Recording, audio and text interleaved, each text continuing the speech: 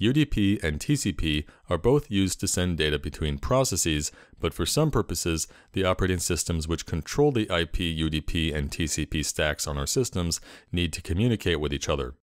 This is done with ICMP, the Internet Control Message Protocol. It's arguable where ICMP fits in the four-layer model. In some ways, it acts like a transport layer because, like TCP and UDP, ICMP messages are carried directly in IP packets. On the other hand, ICMP generally concerns routing issues, so it is more commonly considered part of the internet layer, along with IP itself. An ICMP message has a header and then, in some cases, a chunk of data. Each ICMP header has a type field, a code field, and a checksum. Together, the type and code fields indicate the nature of the message. For some combinations, the type and code convey the entire message, but for many combinations, more data is included with the message. For example, when an incoming packet attempts to reach an invalid port, the receiving host sends back an ICMP message of type 3 code 3 with a header of the IP packet that attempted to access the invalid port. For another example, when a router discards a packet whose time to live expires, it sends to the packet's original sender an ICMP message of type 11 code 0 with the header of the discarded IP packet. We won't cover the rest of the ICMP messages, but most of them, like these two examples, signal some kind of error. Now that we've covered the internet and transport layers, let's look at one of the most pervasively used application layer protocols, HTTP. Like most application protocols, HTTP is used exclusively over TCP and never UDP because it requires reliability. It wouldn't do if our HTTP requests and responses were not delivered in full. The basic idea of HTTP is that everything is triggered by requests sent from a client to a server. Unlike in some other application protocols, the server only sends data to the client when prompted by a request. Each request is discrete, with no connection state maintained between requests.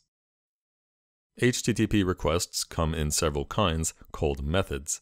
We'll only look at the two request methods which are by far most commonly used, GET and POST. In a GET request, the client sends a URL to the server, and the server sends back a response appropriate to that URL.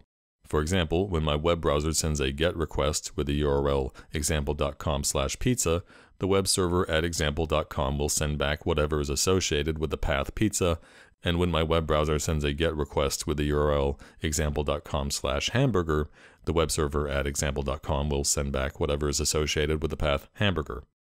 What exactly is the appropriate response for those URLs is entirely up to the web server receiving the request. The HTML of a typical web page often includes other URLs, such as for images and other resources. These other resources are retrieved by the browser with additional GET requests. Here you can see that visiting the front page of nytimes.com triggers many such requests. In fact, checking nytimes.com right now, my browser tells me that it made over 200 requests for just this one page. A POST request is very much like a GET request, except that a POST request also additionally includes bytes of data. Like with the path of a URL, the significance of this data is entirely up to the interpretation of the web server. POST requests are most commonly used when submitting form data on a web page.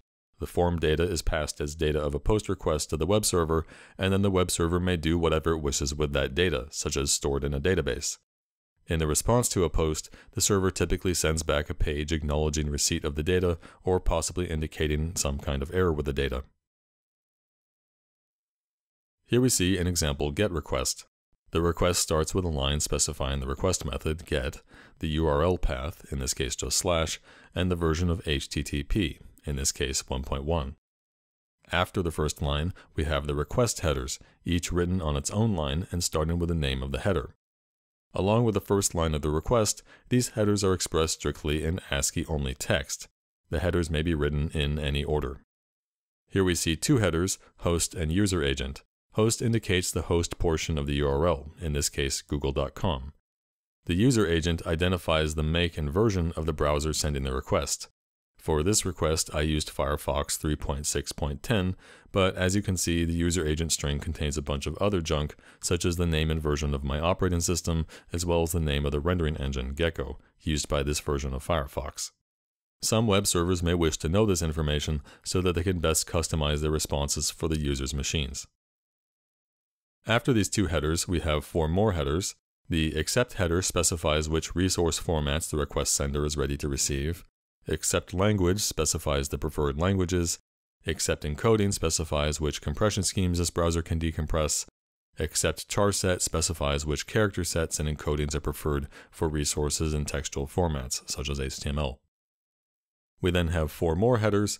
The keep alive and connection headers here are used in conjunction with what are called persistent TCP connections. For the sake of efficiency, we don't want to use separate TCP connections for each HTTP request to a server if we're going to be making many requests one after the other. A keep alive connection allows us to reuse one TCP connection for many successive HTTP requests. The keep alive header value indicates the time in seconds which the client wants the server to wait after each request before dropping the TCP connection. The cookie header includes any cookies stored by the browser for this domain. In HTTP responses, a server may include cookies, small pieces of data which are stored by the browser and then sent by the browser in any subsequent request to that same domain. Most commonly, cookies are simple identifiers that websites use to identify repeat visitors. By the way, for security reasons, I've garbled the cookie you see here. A real cookie probably won't have ASDF repeated many times. Lastly, this cache control header tells the server that this client doesn't want a cached copy of the resource, and so the resource should be sent back in the response regardless of the resource's age.